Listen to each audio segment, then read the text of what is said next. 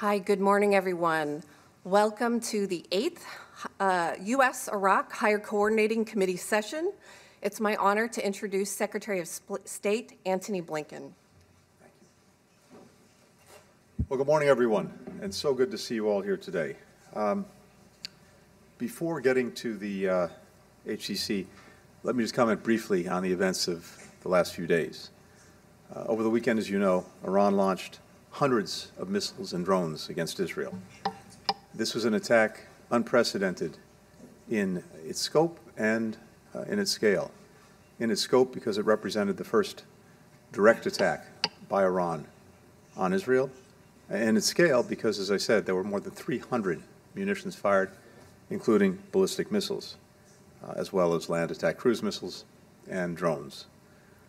Thanks to Israeli air defenses, as well as support from other countries, including U.S. military assets, virtually all of the incoming projectiles were destroyed and shot down.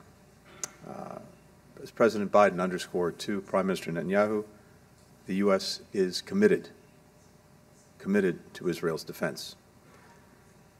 And I think what this weekend demonstrated is that Israel did not have to and does not have to defend itself alone when it is the victim of an aggression, the victim of an attack.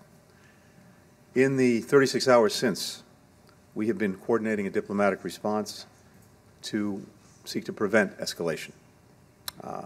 Strength and wisdom need to be the same sides, the different sides of the same coin.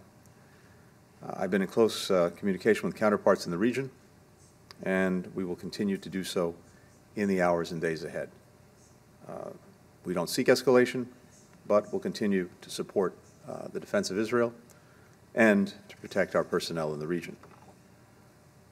Now, for today, let me say how pleased we are to welcome our Iraqi colleagues here to Washington, and I'm particularly glad to have the Deputy Prime Minister here with us this morning to kick off what is the second U.S.-Iraq Higher Coordination Committee with the Sudani government. We just had an excellent meeting with Prime Minister Sudani. I'm grateful to him for receiving us this morning, and of course we look forward to a meeting shortly between the Prime Minister and the President. But I think everything we're seeing today highlights the importance, the value we attach to the relationship between the United States and Iraq, a partnership that's genuinely 360 degrees in everything that it covers in bringing us together. Prime Minister's visit to Houston and to Detroit is another indication of the breadth and depth of the relationship, not only between our countries, but also between our people. Through the HCC and the meetings today, we are working to strengthen and expand that 360-degree partnership. We're focusing on a half a dozen issues, including energy security, democracy, the rule of law, climate and water. The American private sector remains very interested in engaging, in investing, in lending its expertise to Iraq, especially when it comes to energy. Through these efforts, we look forward to helping advance the Prime Minister's affirmative agenda and seeing Iraq succeed.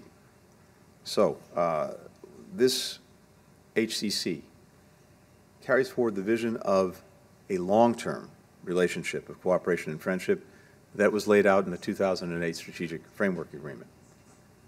Our mission today, our goal today, is to make concrete progress on that vision, to continue to transform it into reality, and a reality that benefits people in Iraq, benefits people in the United States, benefits people in the region. And with that, it's a great pleasure to welcome Minister Tamim and to have you here today. Mr. Minister.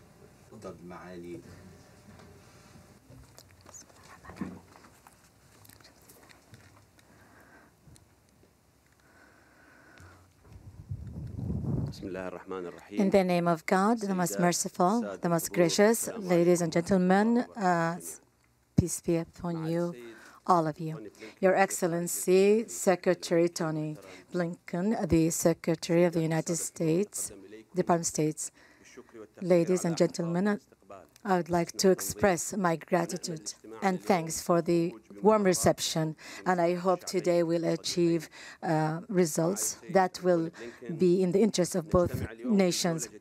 Excellency, Blinken, the higher coordinated committee that is an ensuing meetings on the side sessions that will contribute in transforming our strategic relationship, to a different phase that will activate the strategic framework agreement that will align with the services government led by our Prime Minister Sudani, where we are intending to reform financial and political policies and to go towards energy independence, conduct partnerships with the regional countries and the world. Your Excellency, Secretary, the Middle East today is living exceptional circumstances that has repercussions on our nations, and we hope escalations and tensions in the area will end. The government of Iraq is warning about escalation and the area to be dragged into a wider war that will threaten international security and safety, and therefore we call on all parties for self-restraint and to respect the rules of diplomatic works and also international laws. And we seek that these sessions, it will be the beginning of putting the foundations to work effectively through this higher committee, so that we'll continue our ongoing bilateral relations and meetings, and we're going to focus on energy, investment, education, climate change, health, transportation, and water, and also to strengthen democracy and human rights protections. And this is the new launching of a new phase to implement the articles of the strategic framework agreement.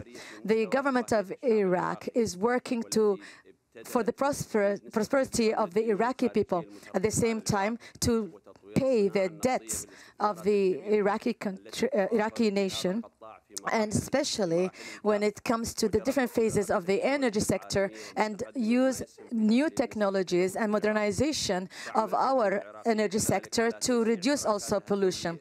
The Iraqi government is widening its partnership and conducting agreements so that we'll be able to, for example, use technologies to capture flaring gas, to create and achieve independence in energy, and also to invest in other sources of energy, including renewables and solar energy.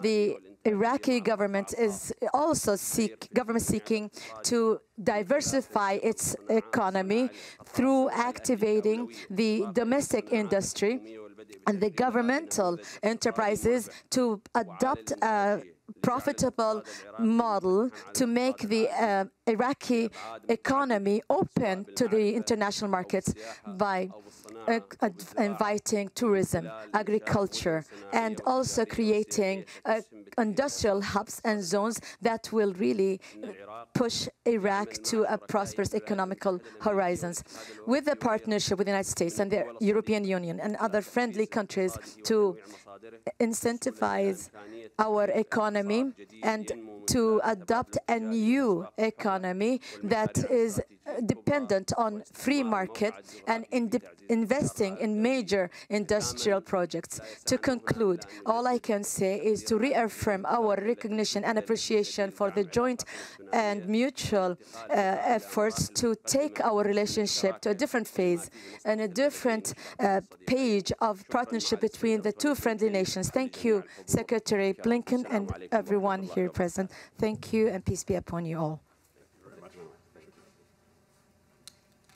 And thank you, Mr. Secretary and Mr. Minister, for your remarks. If I could please ask the delegations to stay seated while they depart, and invite our press colleagues also to depart the room. Thank you to our press colleagues.